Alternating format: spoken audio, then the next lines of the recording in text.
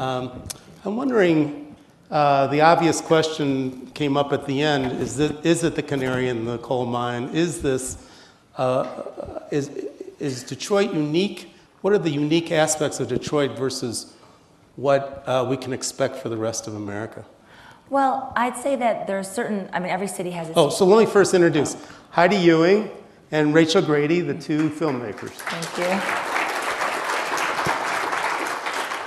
Rachel from Washington, D.C., Heidi from Detroit. And we'll get into how they ended up doing this movie in a little bit. But let's talk a little bit about Detroit and the country first. Well, every city has obviously its own unique circumstances, and you don't want to lump every city into the same boat, although Detroit, I think certain things that make it especially difficult to fix is, well, a few things. I mean, it's a city that never recovered from the riots. So people talk about the riots I was telling you earlier as if they happened yesterday. The flight out of the city in 1967 is almost unimaginable. My parents were part of that flight, so I grew up 5 miles from the city instead of in the city.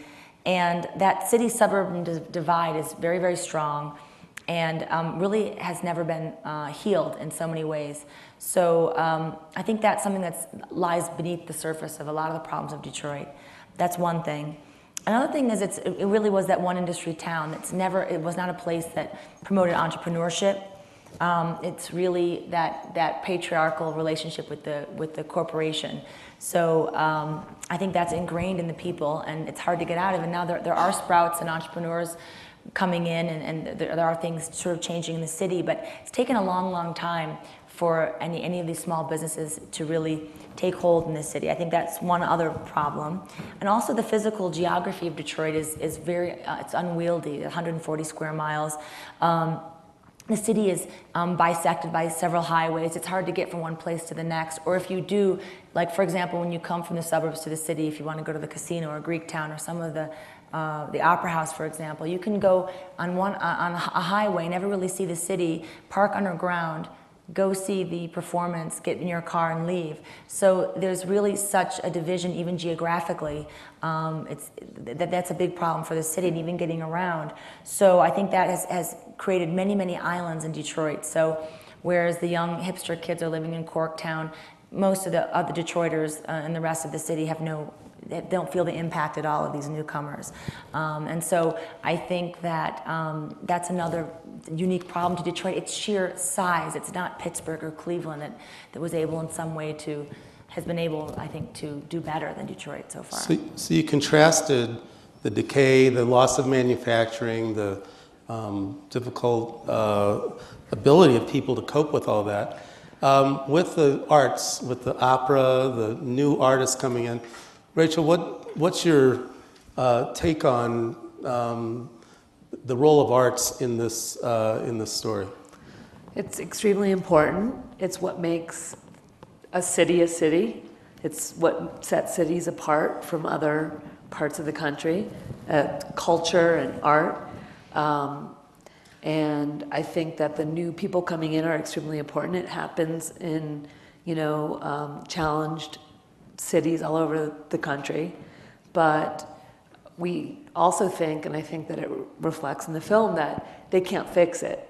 They need to partner with, generations of people that have been there, and there needs to be a collaboration, which in Detroit hasn't happened yet. So let's talk about that collaboration, that ability to cope with the problem.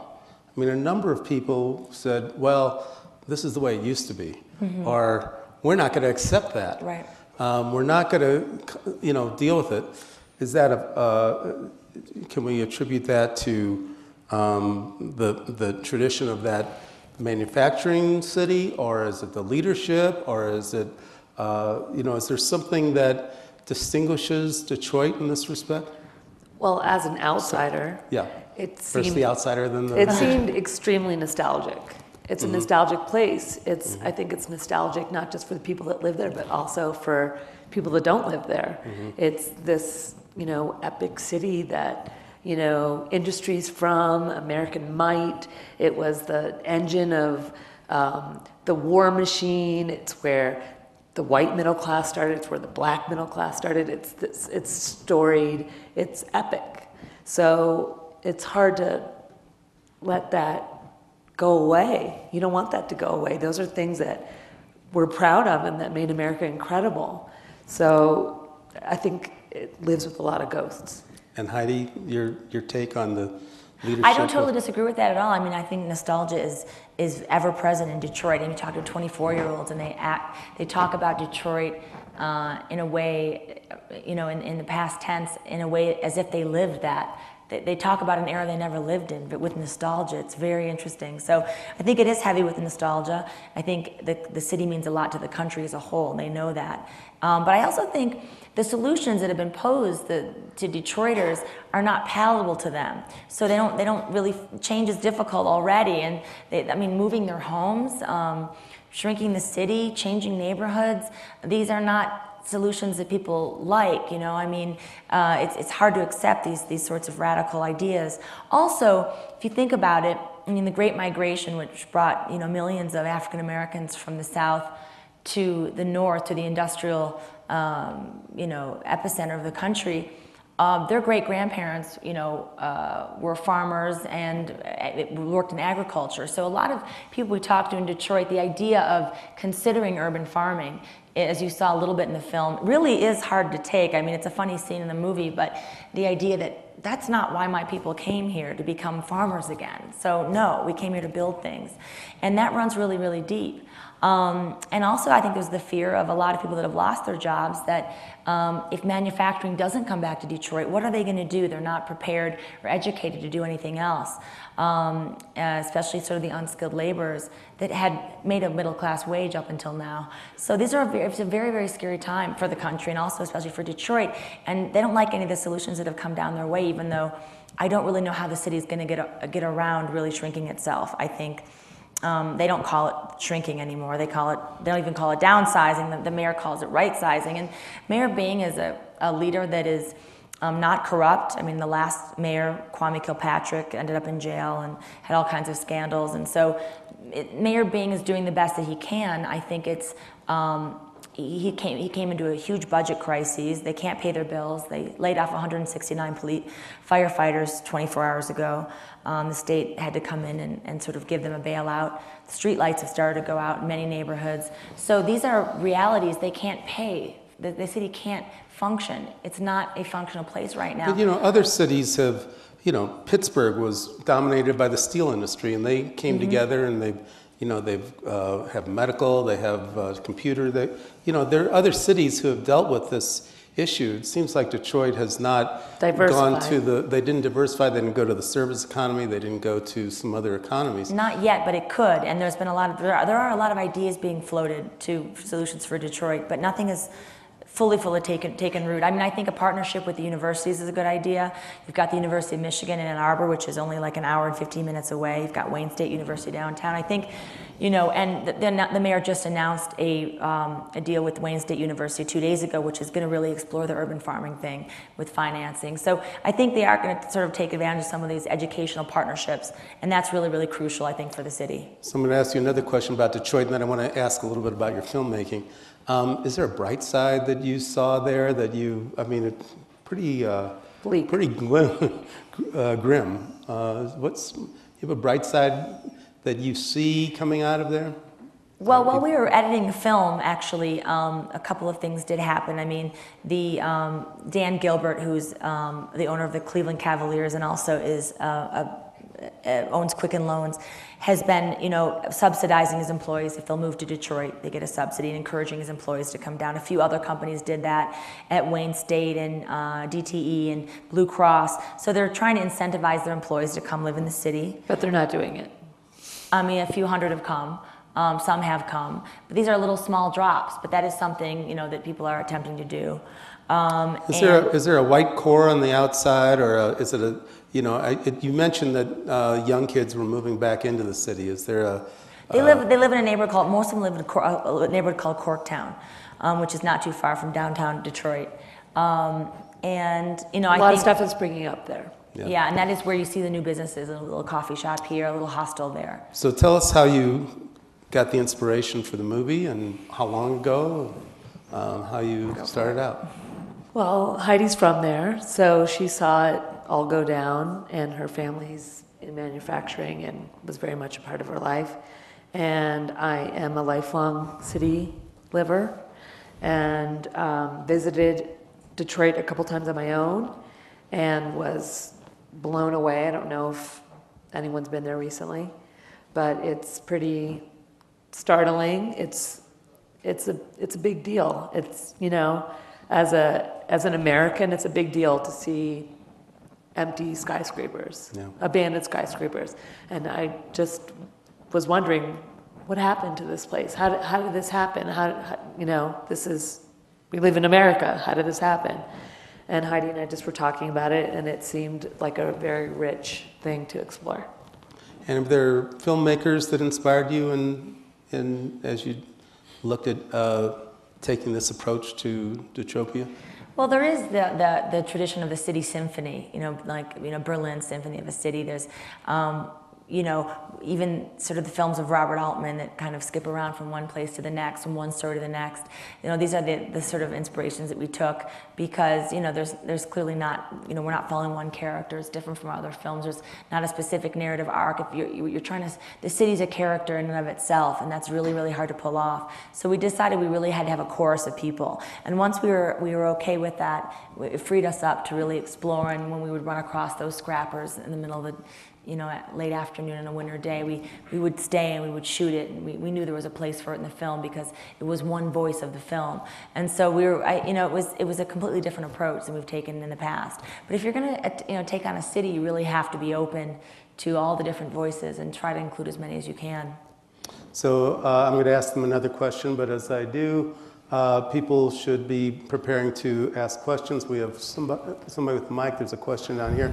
So my last question: what were your barriers in trying to get this this movie done, and how long was it? A couple of years? A couple of years, yeah. Yeah. I'd say, well, a couple barriers were, as Heidi was saying, that it's hard to wrap your mind around telling the story of a city, especially that's as epic as the city and has had its up and downs, and how do you tell that in 90 minutes or whatever? That's challenging. And also, Detroiters are tough, you know, and a lot of people have tried to explore what's happened there, and they're not that into it, you know, so. Also, the we had definitely had a hard time getting access to the mayor and the mayor's office. I mean, they were not a very open and transparent administration while we were there, because they just wanted to keep a really tight ship. And so they were not very media friendly. It's changed a little bit over the last 6 months for sure, but it took us a long time to get the mayor and his office and his people to allow us to even film what we did with him. That was definitely a challenge. Let's go to the first question. And actually, if you could identify yourself, that'd be great. Okay, there we go. Okay, my name is Jenny James, and I was interested in whether or not any of the movie was scripted, or was it all spontaneous that you captured? No scripting. It was all spontaneous. Well, I think it was very successful in capturing a variety of voices, and certainly that part of it was very enjoyable. Thank you. Thanks a lot. We'll go here, and then Janet.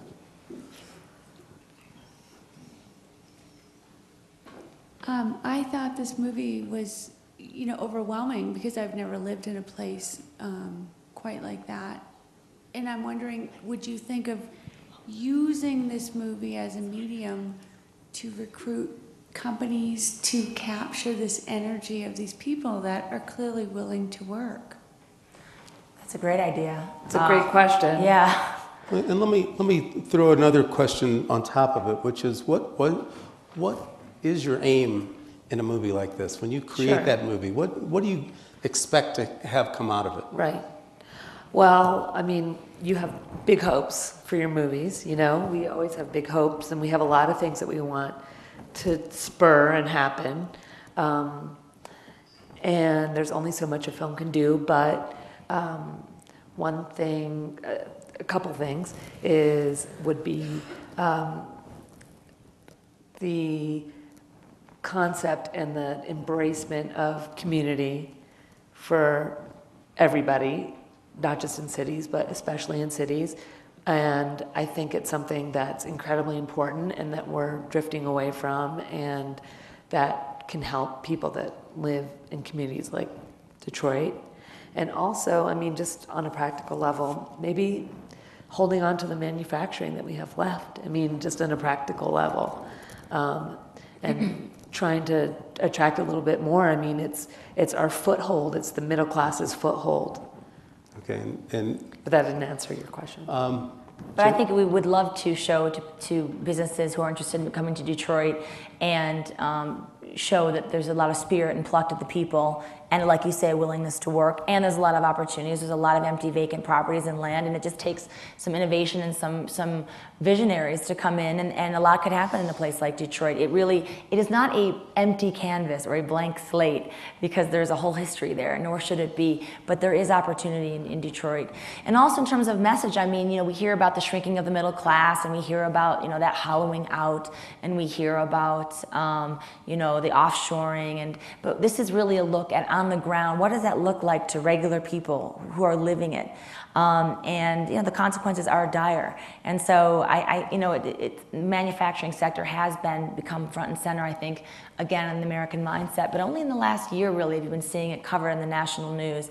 So I'm glad that there's being attention paid to that, because we don't have to, it doesn't all have to go away. There are things we can do, and there are advantages we do have. So that would be one of my aims as well, to get that conversation, to help contribute to that conversation. Janet, Yeah. say who you are. Yeah, I'm Janet Topolsky, and Charlie knows me because I work with him at the Aspen Institute, and everyone who works at the Aspen Institute knows that I'm from Detroit. So this is a very emotional film for me. But it's interesting to hear your answer to the last question, because I was struck, and I'd be curious to know, most of your filming is in a core part of Detroit, and as you said, it's 142 miles.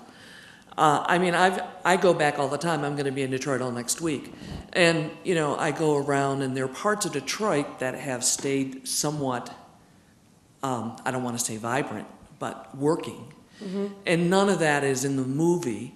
I'm not saying that as a criticism, because, as I said, your last thing, you're trying to send a message with the movie, and it doesn't focus on any of the pieces that are working. I'm not even talking about the new, the people who are coming to it newly. I'm talking about the people who have never left, who have maintained some working neighborhoods and who have stayed committed. So, I mean, was that a choice, or did you try to stay geographically within one place? Well, actually, obviously the Opera House is downtown Detroit, Sure. and Cafe 1515, where Crystal works, is across the street from the Opera House. So that would be downtown, obviously. Mr. Stevens, the Raven Lounge, is on the east side and bordered Hamtramck. We have several shots that are actually over on the far west side. We shot in Southwest. I mean, the characters we actually found, I mean, we settled on people that we really thought we went with the people first, right? So we really thought the Union story was important. So, and George McGregor was at Local 22, which is on Michigan Avenue. Right. But we really liked his message.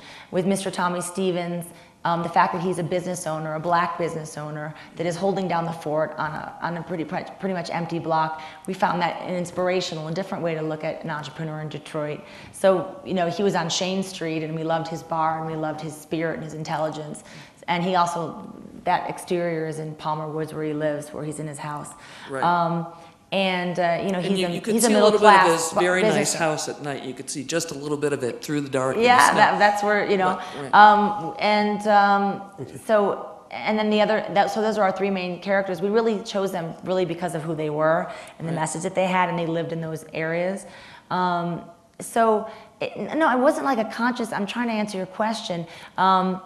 Yes, we want to bring attention to the city. I mean, there's been, since the Super Bowl commercial, there's been, and many style section, entries in the New York Times about the new young crowd coming in. There's been this like Detroit's back and it's all going to be okay.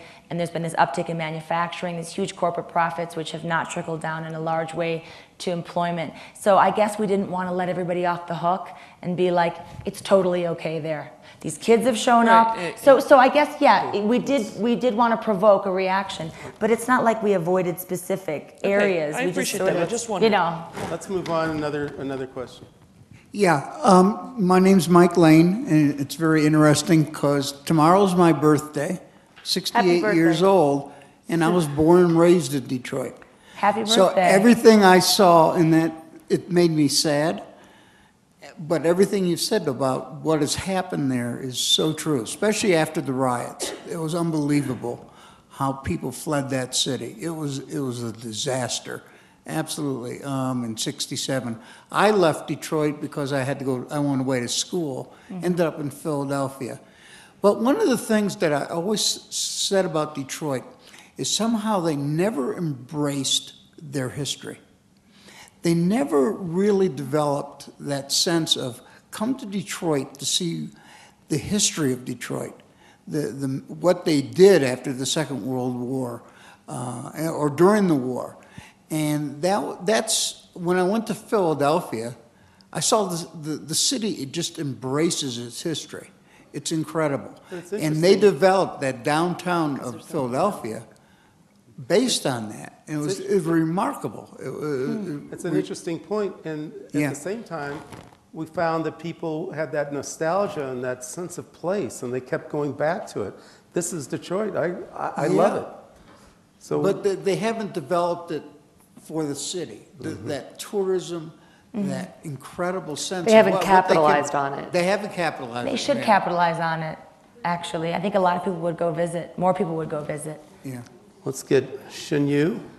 Can we get one of our visitors from the the Friendship Committee of China. And China was obviously an important foil in the... They're obsessed with China in Detroit. Yeah. All roads led to China in Detroit. I don't know how, but it did. Thank you.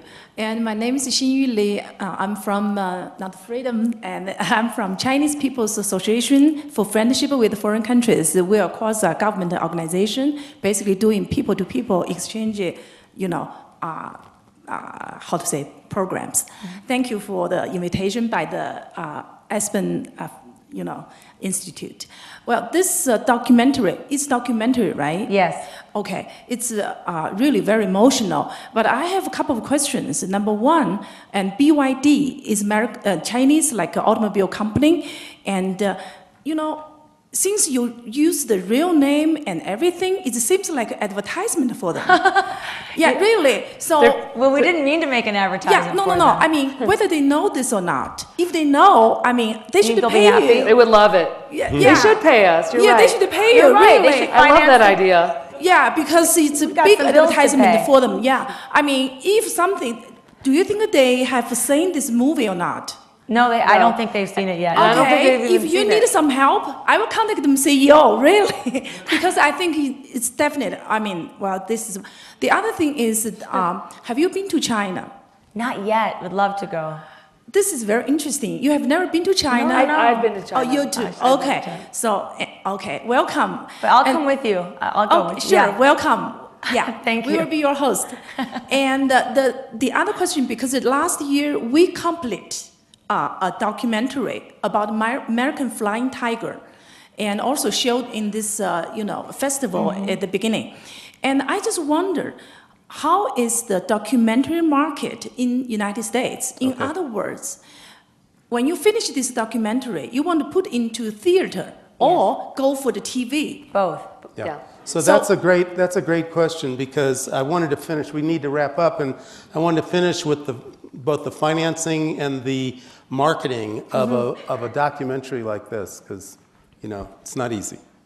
So one of you want to address both the financing and then the marketing? One take the other. Well, the film is going to be in the theaters throughout the United States, and we are self-distributing. Starting in September. Usually, in the past, we've had professional distributors doing it, but we've decided to do it ourselves for a lot of reasons. It is also going to be on public television, PBS, in the United States. And the model that we've followed is that usually television pays for the film. They get the television rights, and then we do other things with the film. But we're lucky. That's a great model. So it was funded by the Ford Foundation, and PBS funded the majority of this film. And then we had other funders were the Sundance Documentary Fund and a few other private foundations. So it was a consortium, but mainly the Ford Foundation and PBS were the biggest funders behind it. The film will open in 25 cities starting September 7th. It will be then in January. It'll be on VOD and DVD, and then it'll be on public television in May 2013. But let me add one thing, which is you've also put it on Kickstarter. Yes, So we why raised don't our you explain distribution money. Yeah, for the first time, we decided to raise distribution funds on Kickstarter, and we raised $70,000 in a few weeks. That'll be help cover our distribution costs. We'd never done that, so crowdfunding was really exciting for this movie. We put the trailer up there and description of the film, and people were moved by it and wanted to see it in their own city. So we're actually bringing the film into places like Madison, Wisconsin, and Cleveland, Ohio, and places that don't necessarily get indie films right away, indie documentaries anyway. So that was part of the reason we want to take it out ourselves, because we want to bring it to places that want to see it, and not just LA, San Francisco, and New York.